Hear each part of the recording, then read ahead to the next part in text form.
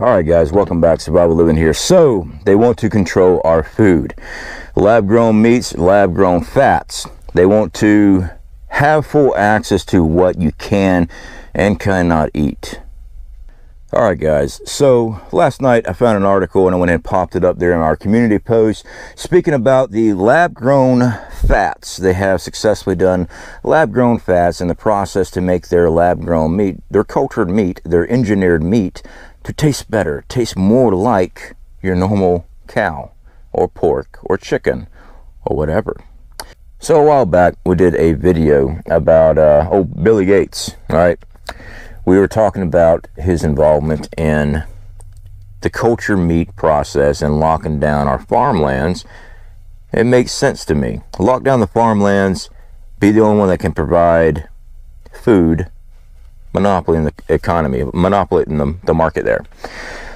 Begin thinking about some other things too, guys.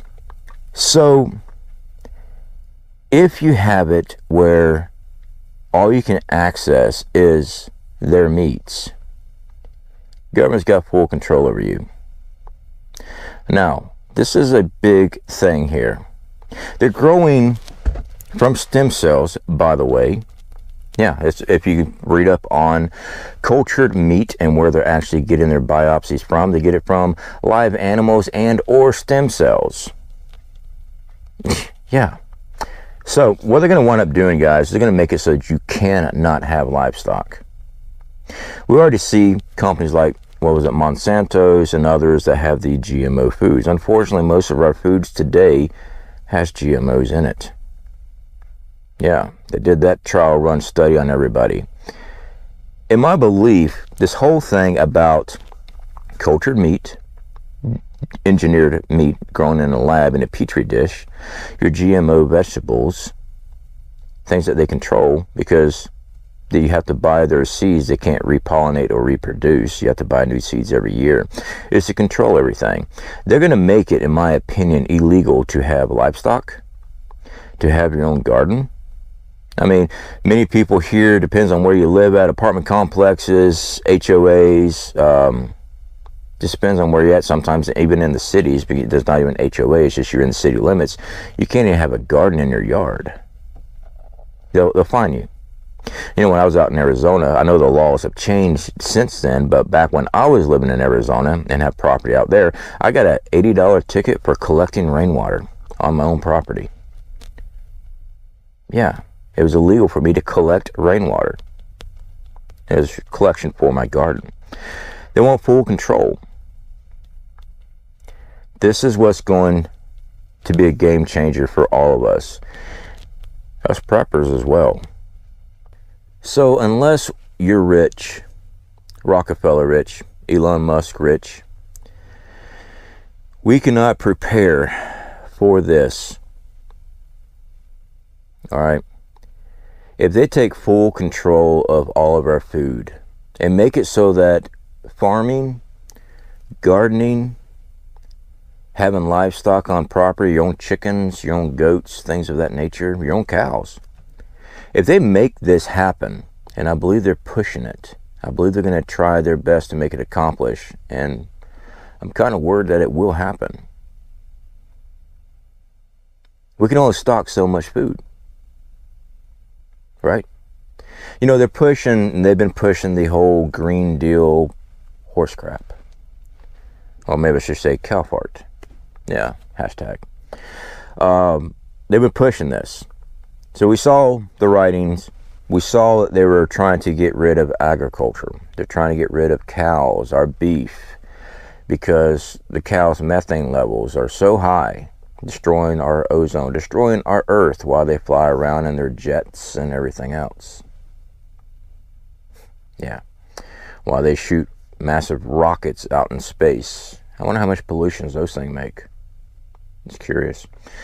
When they launch their satellites, all this stuff. You know, they come up with that carbon footprint. Tax credits, carbon tax. Buy your carbon tax, all that stuff. While other countries are just dumping stuff right into the ocean, polluting like crazy, but like here in America and other countries, we all got to pay for it because of somebody else.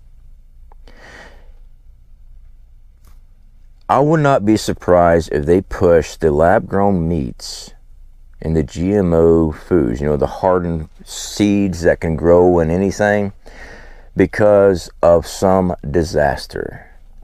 The only way to get Americans on board and others on board and change like this is to be the savior, be the hero. We came up with a solution while you were starving. Think about it. We've got all this stuff going on with Russia. We see China manipulating and getting in position for Taiwan. We see the sandbox getting heated up. We see the BRICS. I mean, I just read an article that Mexico's thinking about joining. Latin America's thinking about joining the BRICS. That's for the devastation of the American dollar, economic-wise. When this happens, there's going to be an event. And they're going to be the ones that can produce the meats you eat. The pork, chicken, beef, all grown in a lab.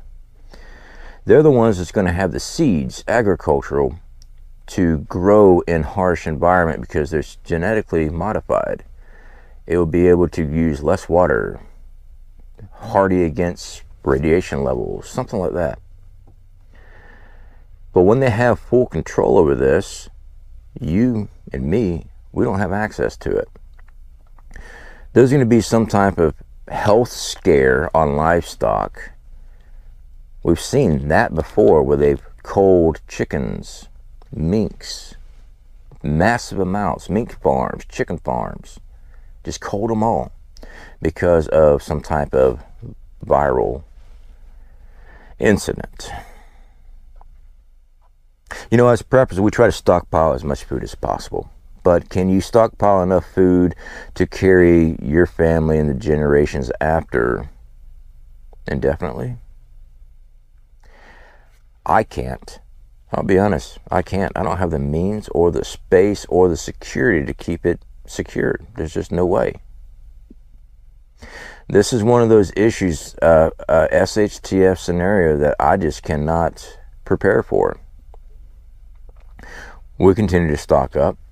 Of course we do. I encourage you to as well. I encourage you to get out there, learn skills, fishing, hunting, but that's going to become illegal as well. So it's going to be left down to what are you going to do for you and your family. Makes you wonder about a lot of things. You know, I don't get on the biblical rant on my channel, because it's all interpretation as far as what you get from it when you read it. Everybody has a different version as far as when they read something. I will say this much. To control the food, you have to be the producer of the food. You know, the whole Revelation thing. You can't buy or sell, can't trade without the mark. You can't get hold of anything for your family to eat because it's illegal and there is no way of growing your own food or livestock. You have to go to daddy government to get your monthly allotment. Just a thought. But anyway, guys, like I said, I don't get up here and preach at people. Why? Because I'm not a preacher.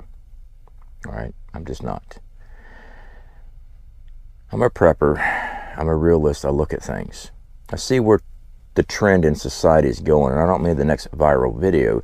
I see what is going on with our governments. I see what is going on behind the scenes as much as possible when I catch a glimpse behind that curtain. And I come up here and give you my opinions and my thoughts on the process, on what's going on. It doesn't mean I'm correct. Trust me, plenty of people here would disagree with me on just anything I say. This coffee is good. How dare you? I don't like coffee.